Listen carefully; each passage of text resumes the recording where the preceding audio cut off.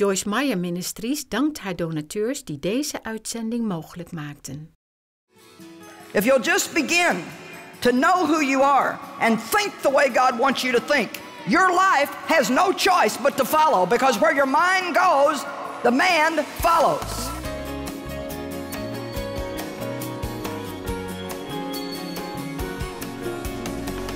There's an interesting phrase in the Bible that was really pretty major for me in my learning cycle.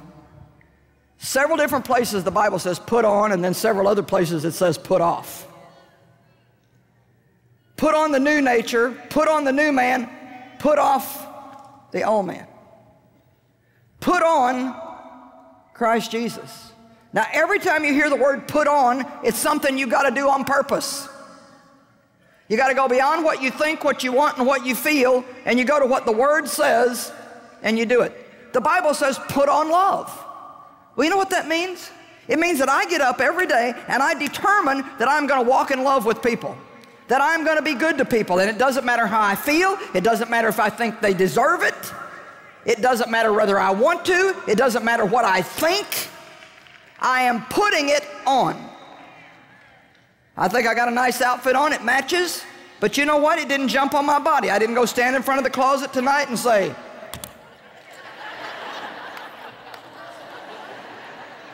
I put it on, and I put it on carefully. We do way too much by feelings and not nearly enough by decision and determination. Ephesians 4 that we read last night, verses 22 through 24. Let's go back there because I know a lot of you weren't here last night.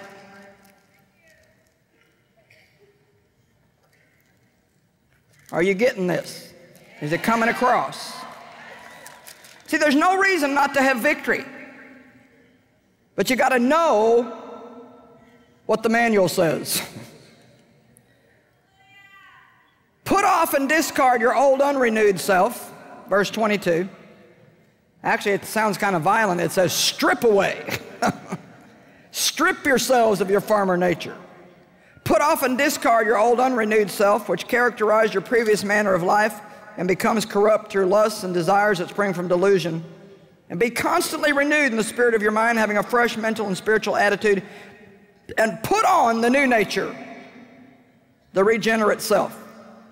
Well, the way that we begin to do this is in our thinking, and we begin to say, I'm not the old person I used to be, I'm a new creature in Christ. You begin to think like this. You begin to meditate on this. When you wake up in the morning, you don't lay there and think about everything that's wrong with you. You think God is living in me. And He's made me right with Him. I have the righteousness of God. Every blessing that I can possibly need that heaven offers has already been given unto me. Woo! I am blessed. If you'll just begin to know who you are and think the way God wants you to think, your life has no choice but to follow, because where your mind goes, the man follows. As a man thinks in his heart, so is he. So does he become. All you got to do is believe what's already yours. Get your mind renewed to it, know who you are in Christ, and it's all over but the shouting. And we're going to learn how to do that too. How many of you agree that sometimes we spend our whole Christian walk trying to get something we've already got and just don't? You know, it's kind of like, well, we see that we have it, but we don't feel like we have it, and so therefore we wait to feel like it. It's really pretty sad how much we listen to our feelings. And it really does take a long time to get to the point where you don't let them rule you. But you need to really make a decision tonight that you have feelings, but you are not your feelings. You're not your feelings. You have feelings, but don't let them have you. You have feelings. You're always going to have feelings, but you can manage your feelings. You don't have to let them rule you. Doesn't matter how, well, I just feel like a big mess. Well, too bad. You're the righteousness of God in Christ. Get up and put it on. You're not going to put on something that you don't know you have. Now, I don't have the time to do all this, so I won't even try, but here's some of the things the Bible says to put on. Put on Christ Jesus. That's in Galatians 3:27. Put on the new nature. We just read that. Ephesians 6, put on the armor of God. Put on the shoes of peace. Put on the breastplate of righteousness. Put on the helmet of salvation. Take the sword of the Spirit out of its sheath and begin to wield it against the enemy. That means don't just have this, use it. Use it. When the devil's coming after you and telling you you're no good, you get it out and read it to him. I am the righteousness of God in Christ. I have been set apart and made holy by the blood of the Lamb. No weapon formed against me shall prosper. Every tongue that rises against me in judgment I will show to be in the wrong. There's nothing more dangerous to the kingdom of darkness than a believer with the Word of God in his mouth. Did you hear me? I'm going to say it again. There's nothing more dangerous than a believer in Jesus Christ with the Word of God in his mouth. You know that our mouth gets us in so much trouble that is absolutely disgusting. Man, I just feel like nobody loves me, and I'm so sick and tired of never having any money, and I'll never have anything. Every time I just get a little bit of money, the devil takes it.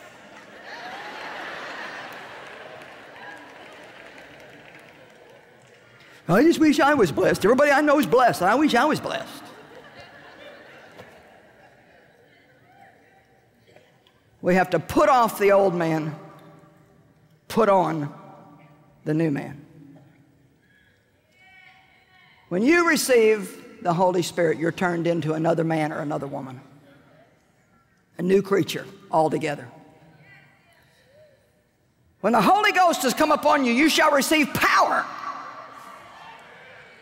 to be my witnesses. Not just power to do something, power to be somebody. Power to be a witness. Power to get out in the world and act like Christ.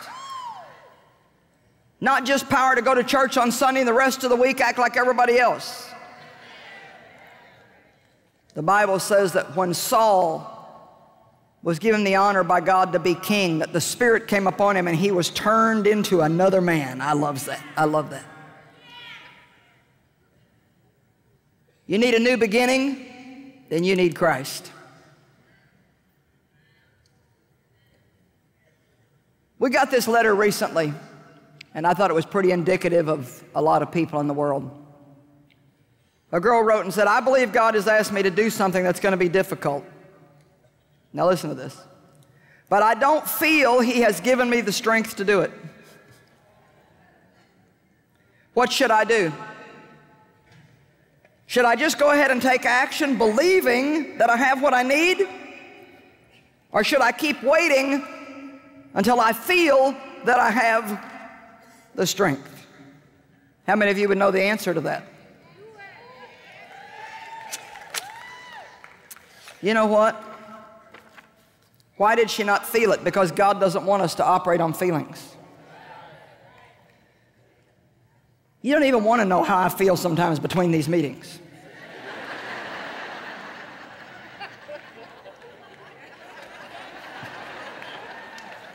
If I showed up based on how I felt, I might not be here a lot. But I will say this, I have never one time gotten this far and had God fail me. I have never one time not had Him show up. Because what I need is in me. Now let me tell you something. You know when the water parts? When you put your foot in it. Have you ever heard that phrase, well, you put your foot in it now? You know what that means? Now you're in so far you can't get out. And that's what God's waiting for. He's waiting for people to get far enough in that they can't get out. Then you'll see the water part. God wasn't going to let this woman feel that she had everything, because then she wouldn't be doing it by faith. He wanted her to hear from Him, know what He had said, believe His word, that He had equipped her to do what He had called her to do, and that when she put her foot in it,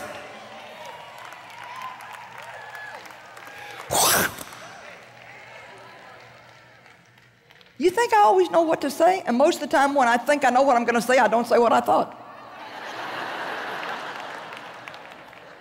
When I left here this morning, I was so tired. This is the third one of these I've done in 6 weeks, and In between, I've edited a book and done TV and other stuff, and, you know, hey, I'm not complaining, but you get tired. And I was, you know, we got a 2-hour time change coming from St. Louis to here, and I was just, man, I was tired. I thought I was doing okay till I started eating, and then it was just like, oh. Lord have mercy. Well, I can tell you what, I didn't feel like I could pull this off tonight. I didn't feel all that hot. I took a little nap and still didn't feel all that great. Took a bath and still didn't feel all that great. Did some studying, didn't feel particularly anointed.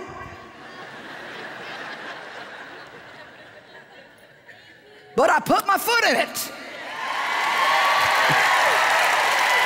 Come on, when you put your foot in the water, then it parts. Stop asking yourself how you feel. Don't let your feelings vote. Why don't you just have a little chat with your soul tonight and say, okay, soul, we got a new deal going on. You can think what you want to, but I'm not paying any attention to you. You can feel the way you want, but I'm not paying any attention to you either. And it doesn't even really matter what you want, because we're going to do what God says from now on. Hey!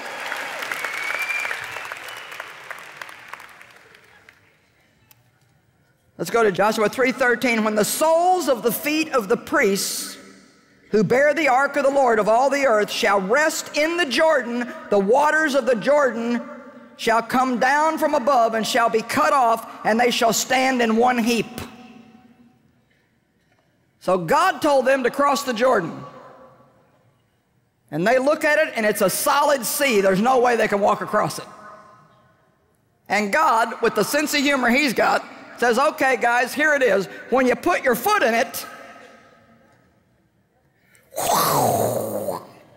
and you can cross over on dry ground. I think that's an amazing lesson. Think about this. Verse 14, so when the people set out from their tents to pass over the Jordan, with the priests bearing the Ark of the Covenant before the people, think how ridiculous they looked. They're marching straight at the Red Sea. Got the Ark of God in front of them.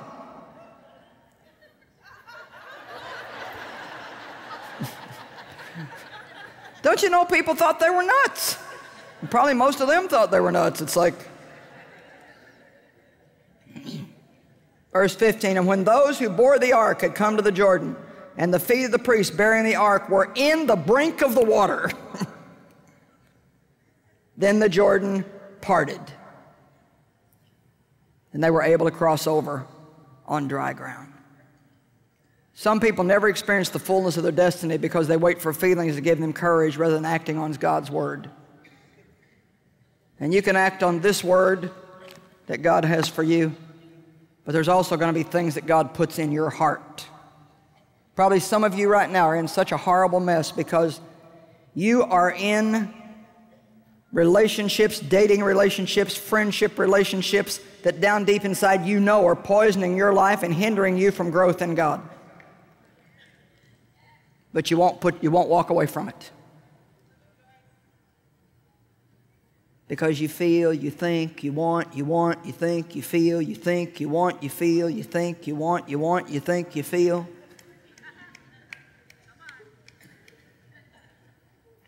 If we'd ever just get around to obeying God, let's look at Luke 5.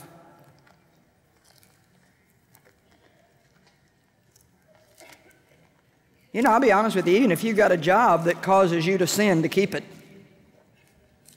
you better just unload it and go get another one. Well, I can't help it. It's my job. I had to be willing to walk away from a job because they were asking me to do something that I didn't feel was right. And I was really afraid that I would get fired, but I ended up getting promoted. It's amazing what God will do if you trust Him. Luke 5, 1 through 7. It occurred that while the people pressed on Jesus to hear the message of God, He was standing by the lake. He saw 2 boats drawn up by the lake. The fishermen had gone down from them and were washing their nets. Getting into one of the boats that belonged to Simon Peter, he requested that they draw away a little bit from the shore so he could teach the crowd, and he sat down and continued to teach the people. When he had stopped speaking, he said to Simon Peter, "Put out into the deep water and lower your nets for a haul." Simon said, "Master, we toiled all night, we're exhausted, we caught nothing." Now get this picture. They'd been fishing all night, had caught nothing. They were exhausted, worn out. They had washed their nets, folded them up, and I'm sure that was a huge job back then. They didn't have any mechanical equipment to help them. You got to get the picture, or you're not going to understand this. They had to be so tired, up all night, fished all night. And you know how it is when you've been working hard at something and nothing works. They did not catch any fish. And here Jesus comes along and says, "I want you to go back out again, only this time you need to go in deeper water." See, some of you just aren't deep enough. You know what I mean by that? You don't want to get in over your head. You want to stay where you got your feet solidly on the ground and you're in control and you don't have to take any chances.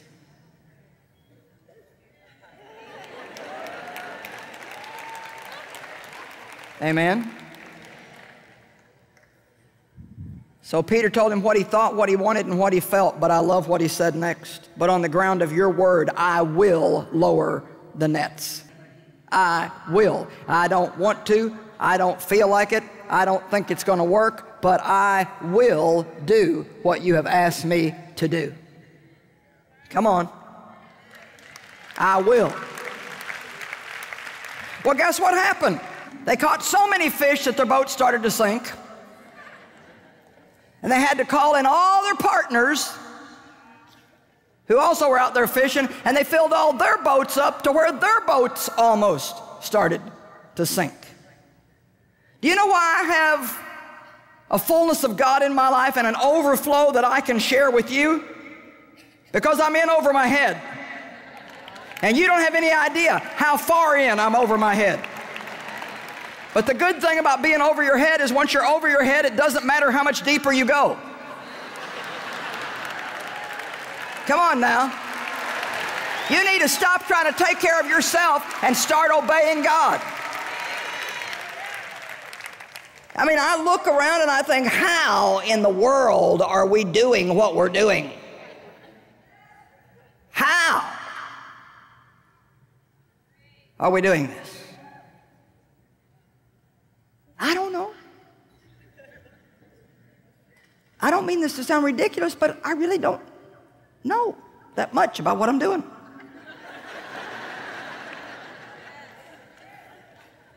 I talk. I love God. I pray. I study the Word. I seek His face. I try to walk in love. Try to obey God. Repent when I make mistakes. God gives me ideas about what to preach. He gives me creativity. He keeps it fresh. He gives me favor. People are learning something. I don't know.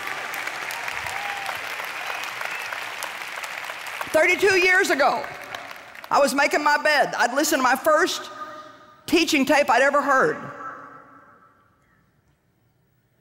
It was a message called "Cross Over to the Other Side." I couldn't even believe that somebody could get a whole hour's worth of preaching out of one verse and keep me interested. I was like,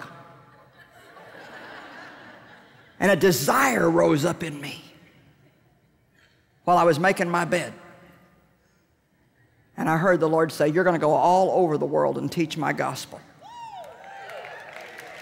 And what I heard then was, you're going to have a large teaching tape ministry. And the thing that's interesting is we now send not the old kind of tapes, but we send recorded messages out from our office to all these TV stations, to all the radio stations, all these CDs and DVDs. And so God really did call me to a teaching tape ministry, and I'm going worldwide in 38 languages. But let me tell you something, I had to put my foot in it. First of all, I lost all my friends that got thrown out of my church. They thought I was stark raving mad. Come on now. Well, some of you wouldn't put your foot in that far. As soon as somebody judged you and criticized you a little bit, you'd say, "Ooh."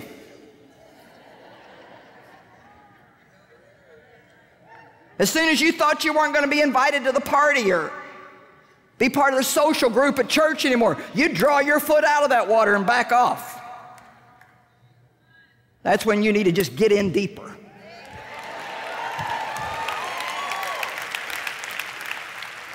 Come on. I think I'm preaching better than you're acting.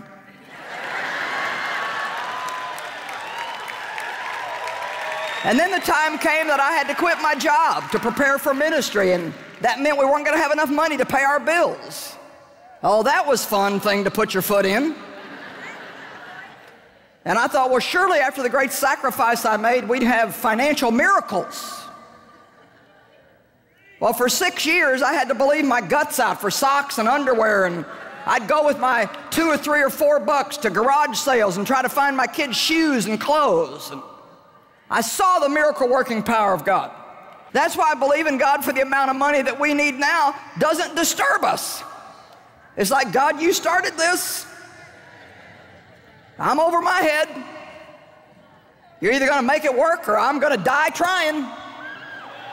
But here I am. I've got my foot in it now. There's no getting out. Come on, some of you just need to put your foot in the water. Yeah. Oh, my goodness. Christ in you, the hope of glory. The one thing we need more than anything else is to know who we are. We are children of God. We are anointed by the Holy Spirit. And 1 John 2 says that anointing will not go away, it abides. So whether I feel anointed or not, I am anointed. Jesus said, for lo, I am with you always, even unto the ends of the earth. I will never leave you nor forsake you. Therefore, I do not ever have to ask myself if I feel God.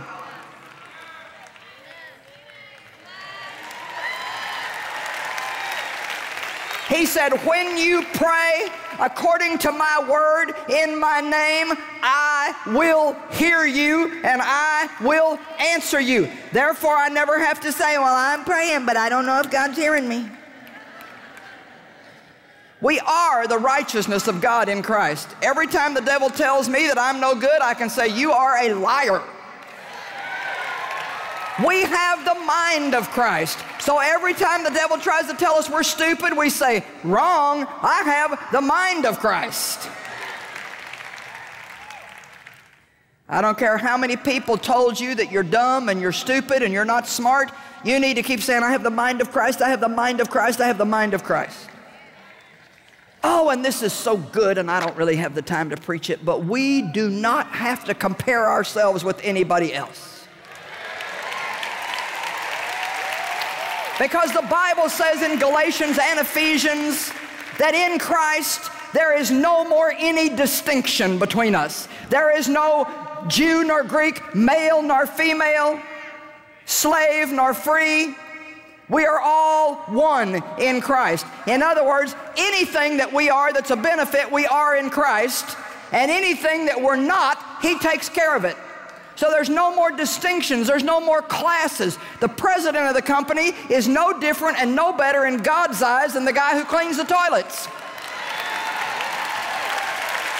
So we don't have to strive to be something that we're not and finagle around to get in a position that we don't have the grace to handle. We can be happy cleaning the toilets if that's what God's called us to do. I hate it when people say, well, I'm just a housekeeper.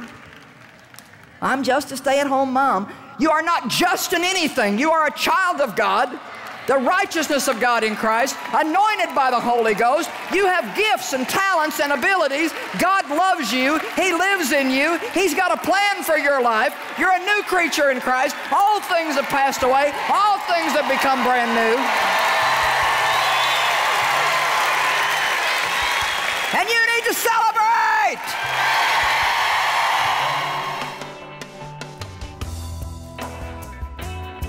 Well, if we're really sincere believers in Jesus Christ, I believe that we're going to work with Him to put off our old nature, that nature of selfishness and self-centeredness, and work with Him to put on the new creature that He has made us to be in our relationship with Jesus Christ. One that's full of love and seriously desiring to do the will of God. Well, that means that we have to be willing to change. We have to be willing to work with the Holy Spirit to let Him change us. You know, we can't do it ourselves. We always need God to help us in everything that we do. And I believe it's God's grace that changes us. Yet God doesn't work apart from us. I always say if we do what we can do, then God will do what we cannot do.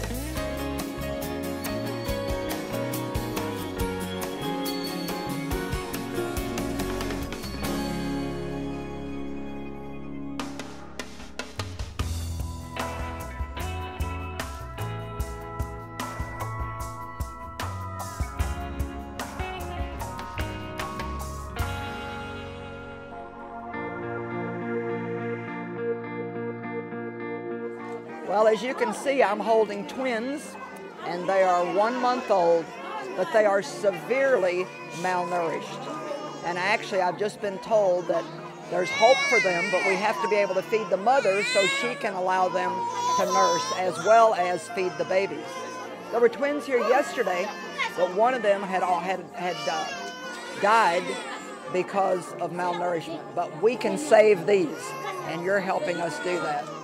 They are so sweet, but they are so tiny, so tiny. Thank you so much for helping us make a difference in the lives of these people here in Ethiopia.